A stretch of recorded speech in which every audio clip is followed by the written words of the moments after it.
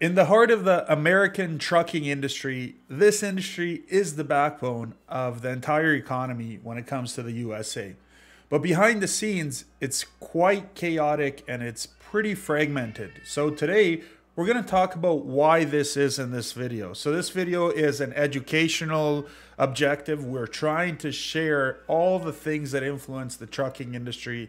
It's a great video for you guys to watch if you want to get into this industry, or if you are in this industry, to realize what are the pain points and what you need to consider in order to make a better trucking company out of the one that you're currently working at, that you own, or potentially, if you're trying to get into this industry, a way forward for yourself. Don't forget to hit the like and subscribe button for this entire channel. We have a lot of different content. It's not just about trucking. We got things about brokering. We got things about forwarding, shipping in general, import-export stuff. So lots of stuff on the channel. Everything is to do around logistics, and hence the name of the channel, World of Logistics. First off, the trucking industry has come a very long way since the early 90s, or excuse me, the early 1900s. Okay, so back then when it all kind of came to fruition, it was a lot simpler back then, of course, right? There's fewer regulations, fewer players in the game as well. And over the decades, the landscape really did change drastically. It changed a lot. So the Motor Carrier Act of the 1980s deregulated the industry. And it was aiming to actually try to develop a competition or influence or benefit or engage more competition and lower prices.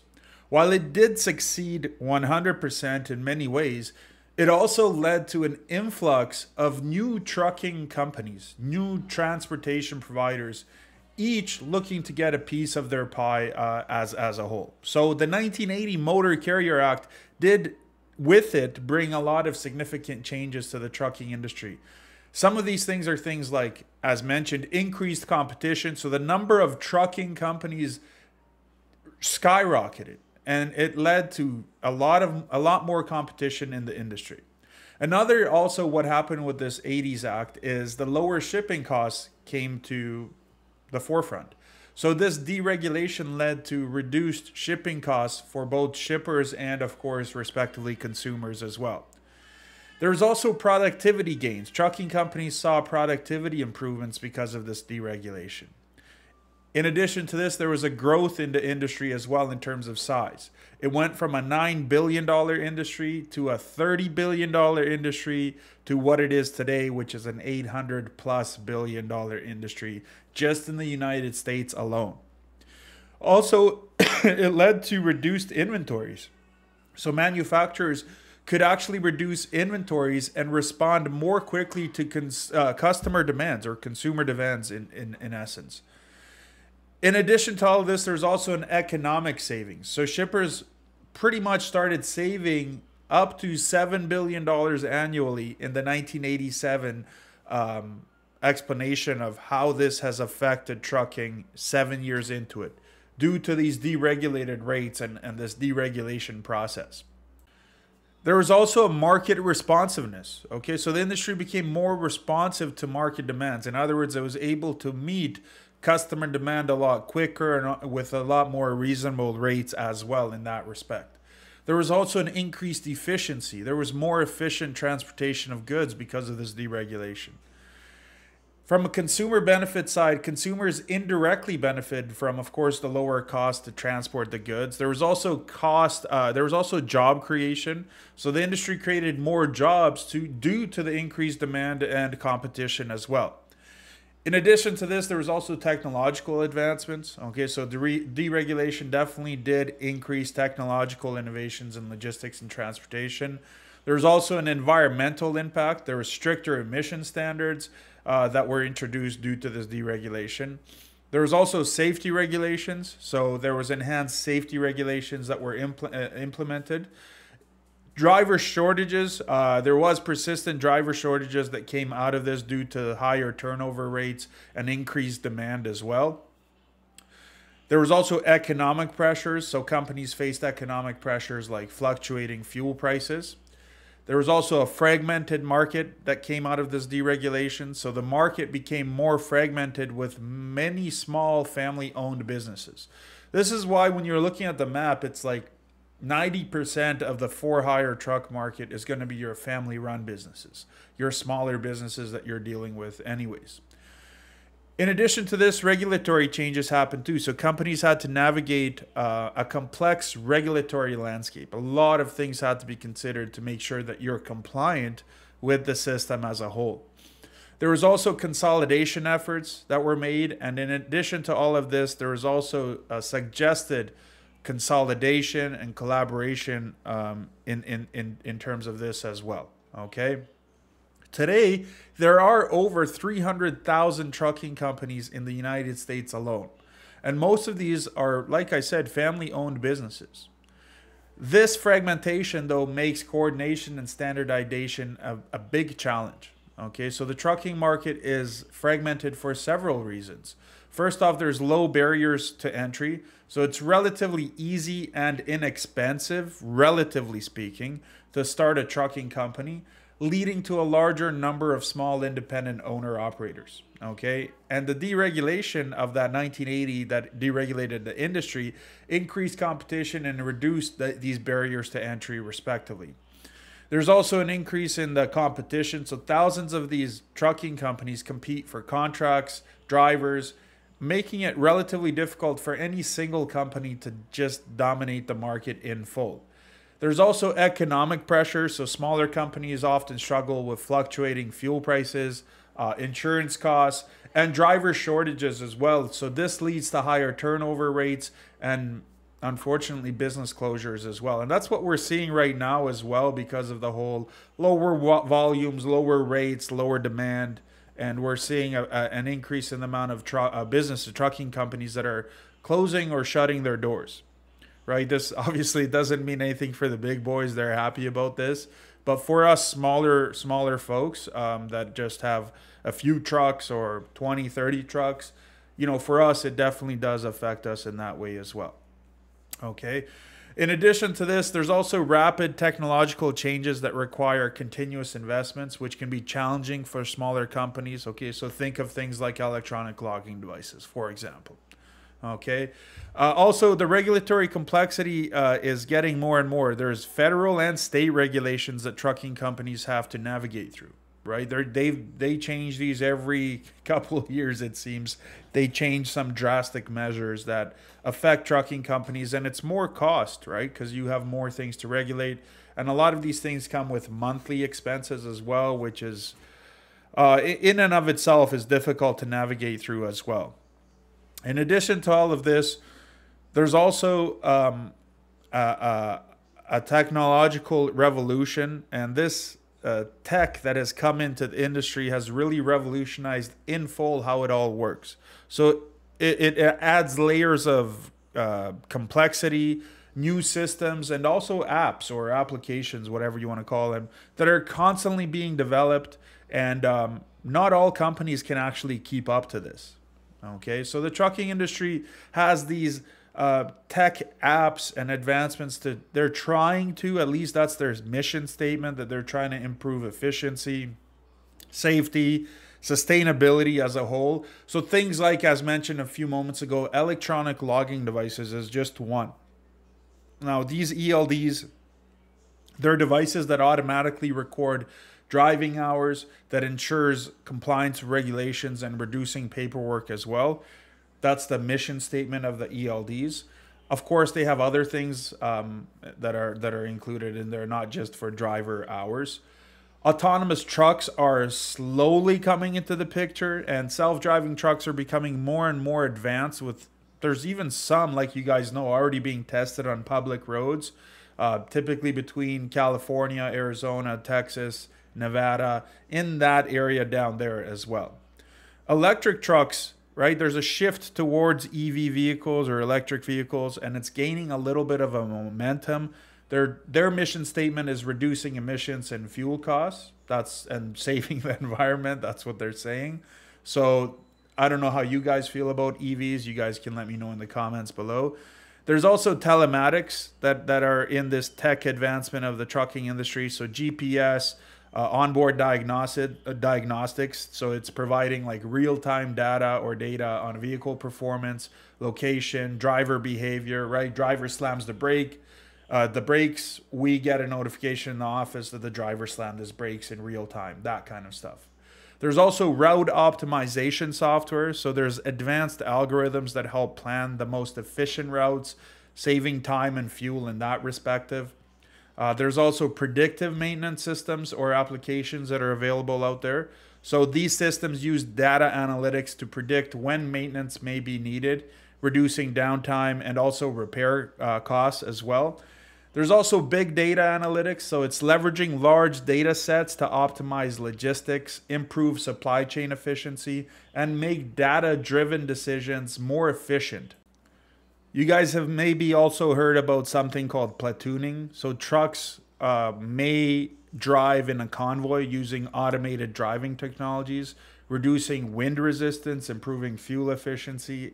Think of it like a line of trucks behind each other, right? One here, one behind that one. Let's say a set of 3 trucks to improve fuel efficiency and help with wind resistance reduction as well. This is a tech advancement that's happening right now and is even being tested out on actual roads as well. There's also CMS systems or collision mitigation systems. So they're advanced sensors and software to help prevent accidents by detecting potential hazards and taking corrective actions. And of course, this would help with safety ratings and help with insurance and claims and potentially nuclear verdicts, as you guys may have heard in the industry about nuclear verdicts. And those are devastating for any trucking company and any human being involved in those, family side, everybody involved in that. There's also digital yard management. I don't know if you guys have heard about this, but it's automated systems that manage the movement of trailers in shipping yards, and that's improving efficiency and reducing congestion. That's the mission statement of these type of companies. There's also trailer tracking, so things like GPS tracking of trailers that helps monitor their location, status. It enhances security and logistics planning. This is their mission statement when it comes to trailer tracking technology out there. There's also aerodynamic enhancements as well. So innovations like trailer gap devices reduce drag and improve fuel efficiency. That's something that's available out in the industry as well. You guys have probably heard about the development of hydrogen powered trucks as an alternative to traditional diesel engines. There's also delivery drones that are happening as well. This is in the early stages. Drones are being explored for that last mile delivery location. So from like warehouse / distribution center to the door, to your front doorstep. That's in the industry as well. That's kind of a tech advancement that's happening right now. I do think we're a ways away from that being just a standard in the industry, but nonetheless, it's happening. There's also AGVs, so automated guided vehicles. It's used for internal transport within warehouses and distribution centers. There's also enhanced driving solutions, so technologies that assist drivers with navigating through city blocks, parking, and other driving tasks as well. There's also clickless interfaces. Okay, so this is reducing manual data input time, allowing dispatchers to manage more vehicles efficiently. Okay, so it's allowing dispatchers to handle more trucks at once than they otherwise humanly would be able to do. You guys may have heard of subscription-based pricing. So there's models like Max Electrify plan that offers usage-based pricing for commercial vehicles. You guys can check that out on your own time if you'd like to learn more about information on that side. So Max Electrify plan. Okay, there's also ILT systems or integrated logistics technology. And these ILTs are combining various tech solutions to streamline operations and improve supply chain management as well. And there's also, of course, mission statements for a lot of these are sustainability initiatives. So there's efforts to reduce carbon emissions, improve environmental impact through various technological innovations as well. However, my personal opinion is that's a ways away from being 100% reality because we're using fossil fuels to make electrical grids, to make EV vehicles. We're still using fossil fuels to make that kind of stuff. So I don't really see the 100% benefit yet, but maybe in the future, I guess we'll see as well what happens. As mentioned, also the industry is heavily regulated, but the regulations can be inconsistent and confusing for a lot of people. So different states really have different rules, and federal guidelines are evolving all the time. They're changing every day, it seems. So the trucking industry is heavily regulated to ensure safety, security, environmental protection. And some of these regulations that you guys are going to be facing in the industry is things like driver qualifications. So there are regulations there's set standards for driver qualifications. So it includes things like age, licensing, medical exams, and training requirements for these drivers as well. There's also HOS rules, or hours of service rules. So there's rules that limit the number of hours a driver can actually operate to prevent fatigue-related accidents. So that's something that's regulated still in the industry, and it seems like every year it's more and more. There's also vehicle maintenance. So regular inspections, maintenance is also required to ensure vehicles are safe and roadworthy. Otherwise the fines can really add up a lot really quickly. There's also safety inspections. Okay, so trucks must undergo periodic safety inspections to check for mechanical issues and also compliance with safety standards as well. There's cargo securement, so regulations that actually ensure that cargo is properly secured to prevent shifting of freight or falling during the transportation of these goods. There's also regulations for emission standards. So the EPA, or Environmental Protection Agency, sets emission standards to reduce pollution from the trucks that are on the road. So that's something that a lot of trucking companies have to follow as well. There's also drug and alcohol testing. So drivers are subject to random drug and alcohol testing to ensure that they are not impaired by driving, while driving, excuse me. There's also insurance requirements. So trucking companies must carry liability insurance to cover potential damages from accidents, essentially. There's weight limits. So regulations set limits on the weight of trucks to prevent damage to roads and bridges. There's also speed limits. So trucks often have lower speed limits than other vehicles to enhance safety on the roads as well. So these regulations are enforced by many different agencies. So like the Department of Transportation, famous DOT. There's the FMCSA, the Federal Motor Carrier Safety Administration. There's the EPA, the Environmental Protection Agency. And compliance with these regulations is actually crucial for maintaining safety and efficiency in the trucking industry. Is there bureaucratic tape? Is there some under the table stuff here? Most likely. I'm certain that there's certain people or certain groups of trucking companies that influence how these rules are made. Okay, so the big boys, the big trucking companies, the mega carriers, I do truly believe that they do influence how these rules are made. And unfortunately, they try to steer the water towards their mill, so to speak. So they try to influence these policies to benefit mega carriers rather than the mom and pop shop companies, which, like I said, 90% of the trucking company is mom and pop shop size. Okay.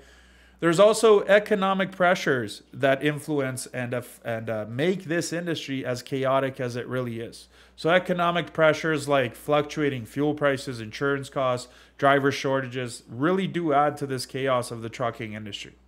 And smaller companies like you and I, for example, we struggle to stay afloat with ever increasing economic pressures when it comes to this. Okay, so we typically have a variety of costs. We have your fixed costs, we have the variable costs. On the fixed side, the fixed costs for a trucking company are things like insurance, okay, comprehensive coverage for liability, cargo, workers' compensation, auto liability, general liability. These are things that we need as insurance coverage.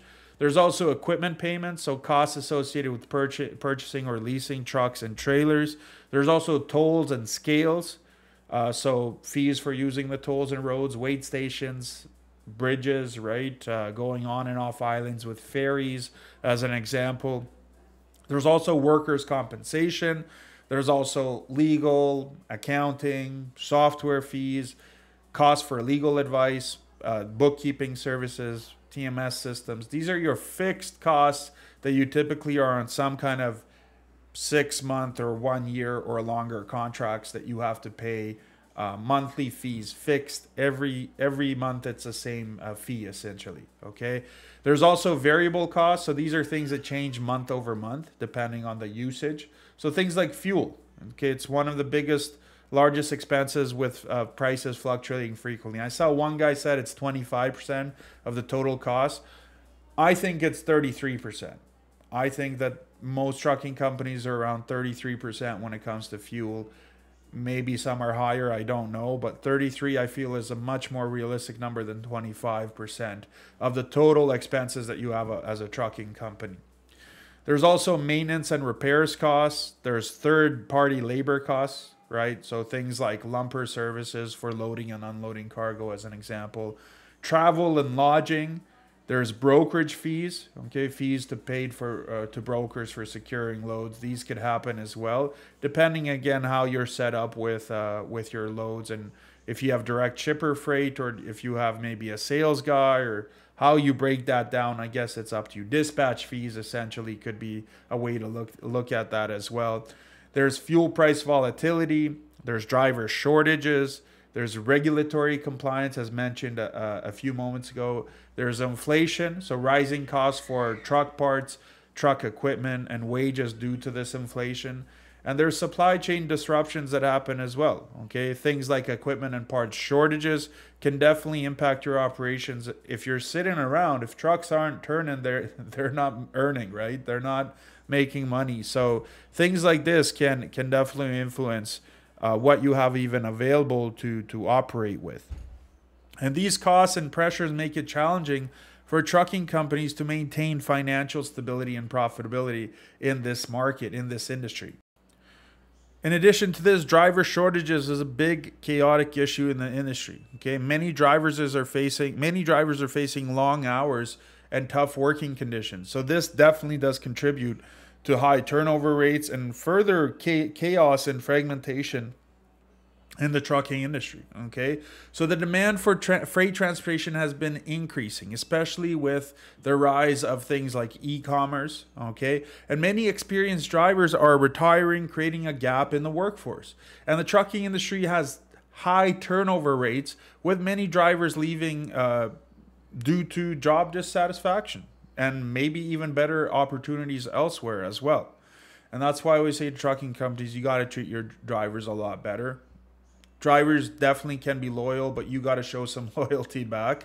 Otherwise, they'll go to the next best place or the next best thing.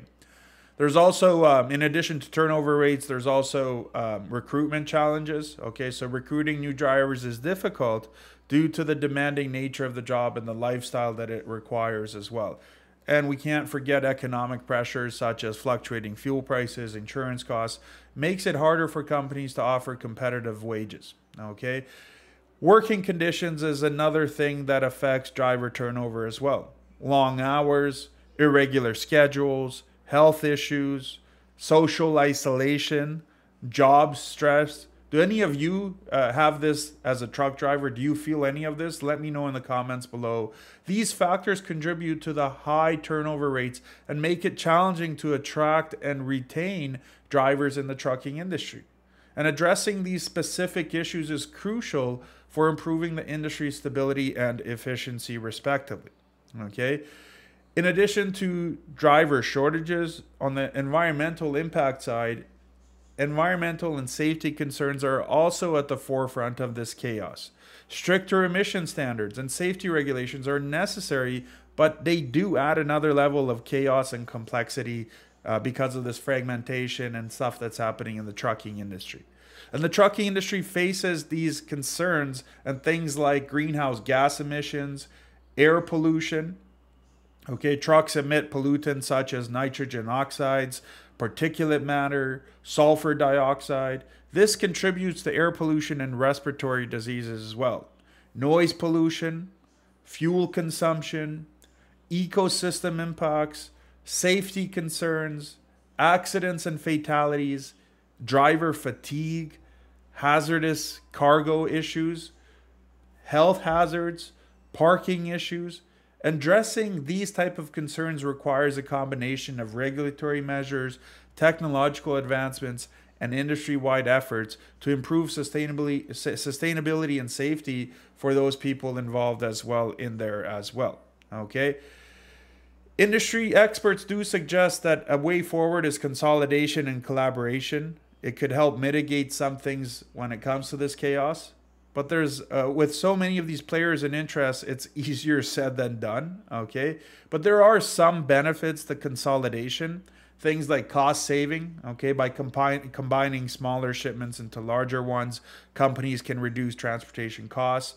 And that's due to the economies of scale where the cost per unit decreases as the volume increases as well. There's efficient resource utilization, reduced emissions, improved scheduling, enhanced quality control, and benefits of collaboration in these types of scenarios. Collaboration can offer different departments within a company a lot more opportunity for load optimization and overall efficiency. Okay, problem solving is a benefit of collaboration. It helps to resolve issues a lot quicker. Safety improvements, boosted morale, and customer satisfaction, improved efficiency and reliability will lead to better service delivery and enhanced or better customer satisfaction and loyalty. They'll keep coming back to you for more help as well. So with that being said, the American trucking industry is a crucial yet very chaotic and fragmented part of the American economy.